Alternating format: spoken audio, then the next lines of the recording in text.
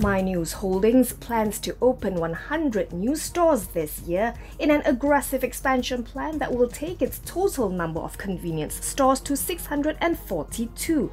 CEO Dang Tai Lok is unfazed by the COVID-19 outbreak. He says MyNews is allocating a higher capital expenditure of 50 million ringgit to open these new stores that will include 30 to 35 outlets of the South Korean convenience store franchise it brought in, CU. The company has its first CU outlet opened today. It will be opening 500 CU stores within the next 5 years. Speaking at the opening ceremony, Dang noted that the penetration rate in the country is low. He said the number of stores per million people is the lowest compared with elsewhere in the world, indicating that there is still potential to grow. MyNews recently announced a quarterly loss of 8.94 million ringgit with a nearly 30% drop in revenue to 98.65 million ringgit amid COVID-19 linked restrictions. The group is hoping for a gradual recovery of its business with the rollout of the national vaccination program.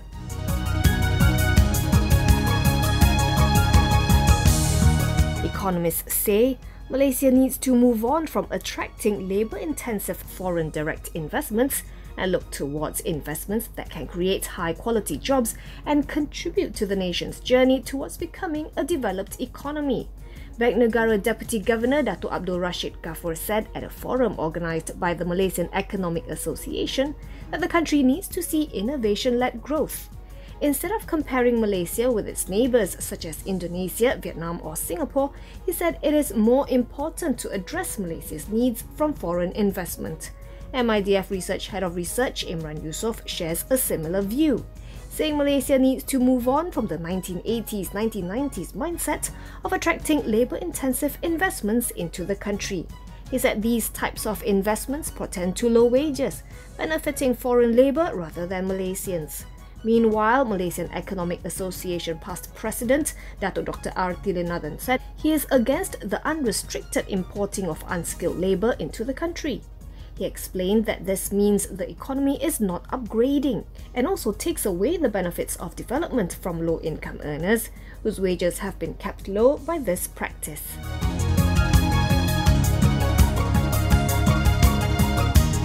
Cruise ship operator Genting Hong Kong reported a bigger net loss of $973 million, about 4.035 billion ringgit for the second half of FY20 versus $102.1 million a year earlier.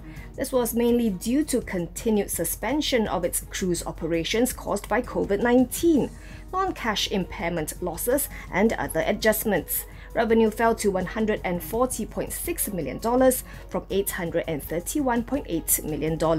For the full year, Genting Hong Kong reported a net loss of $1.72 billion against $158.59 million for FY19. Top line fell to $366.8 million from $1.56 billion previously. Looking ahead, Genting Hong Kong expects its overall business performance to improve with the resumption of cruise operations of Explorer Dream in Taiwan this July and World Dream in Singapore from November 2020, pending announcements in the month of April 2021. It expects that more than 80% of its fleet capacity over its 3 brands will be operational by August this year. The publication of its FY20 annual results, however, has been delayed to June 30th to allow more time to complete the audit procedures.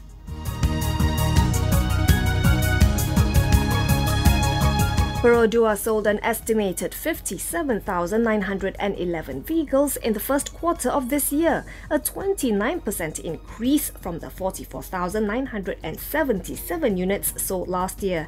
This was thanks to higher production as the car maker sought to meet demand for all its models, particularly the newly launched Perodua Ativa.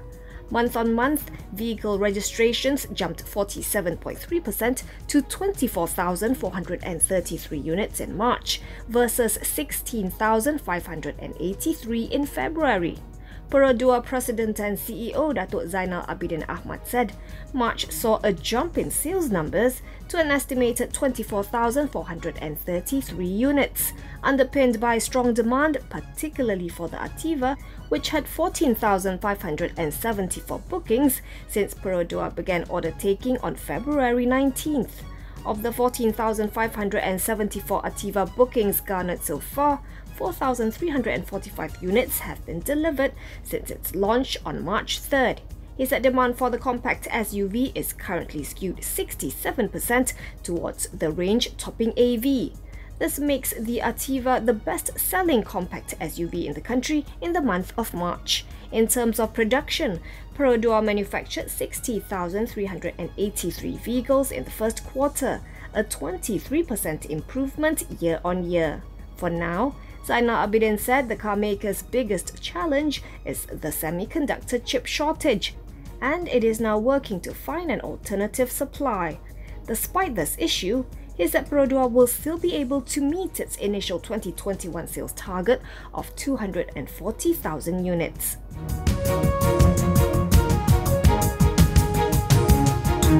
Goldman Sachs ex-banker Roger Ng's lawyer argues that there is no proof which shows that the money in Ng and his wife's bank accounts is proceeds of illegal activities linked to 1MDB. Ng's lawyer Datuk Tan Hock Chuan told High Court Judge Justice Muhammad Zaini Mazlan that the prosecution failed to prove on a balance of probabilities that the money had anything to do with 1MDB. He said the prosecution's allegations are based on the affidavits provided by Assistant Commissioner R. Rajagopal and Superintendent Fu Wei Min, who were involved in the investigation of Ng's case. These are bare assertions, Tan told the court, and are not backed by prima facie evidence. The lawyer added that other than affidavits provided by the investigating officers, there was no other proof that Ng and his wife had spent or used 1MDB-linked money. He said Putrajaya should not therefore forfeit the money.